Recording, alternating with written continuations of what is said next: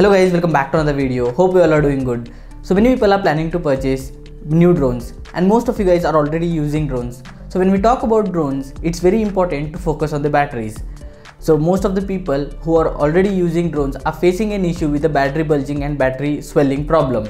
So here I have one of the battery of DJI Mini 2 which is already swollen, and here you can see that cells have come out of the case. So if you guys ask me how we can avoid this kind of issue and how we can increase the battery life of our drone batteries.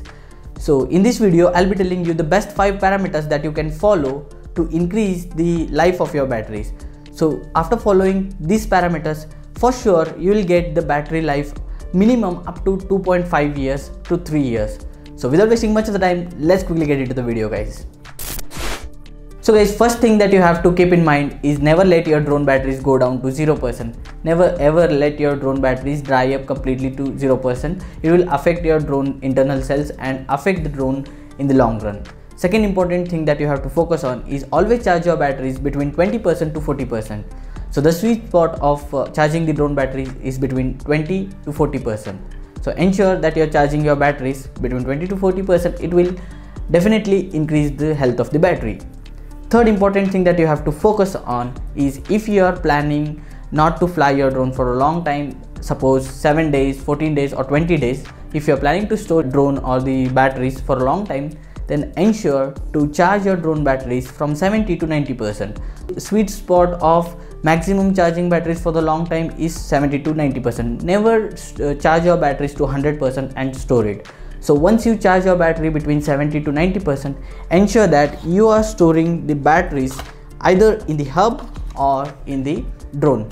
So with the intelligent capacity of the batteries, it will auto discharge and maintain the good health of the battery. So the fourth important point that you have to focus on is when you fly your drone for 15 minutes, 20 minutes, maybe 25 minutes, and when you take it back, then you might observe that the temperature of the battery will be slightly high and you should not immediately charge the battery. So if you charge the battery immediately with the 18-watt charger, this will again increase the temperature of the battery. So whenever the temperature of the battery will increase, it will affect the battery in the long run. That's where you will start seeing the bloating and swelling problem of the batteries.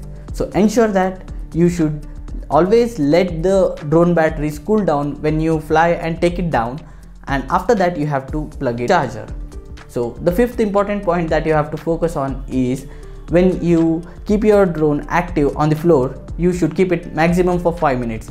You should never keep it for a long time like 7 minutes or 10 minutes on the floor just active. So whenever you keep the drone active on the floor, the temperature of the batteries go high and it will affect the batteries. So the last pro tip that I wanted to give you guys is always use the good chargers to charge the drone batteries. So DJI recommends to use 18 watt 9 volt 3 ampere or 5 volt 2 ampere charger. So you can either purchase the original DJI charger.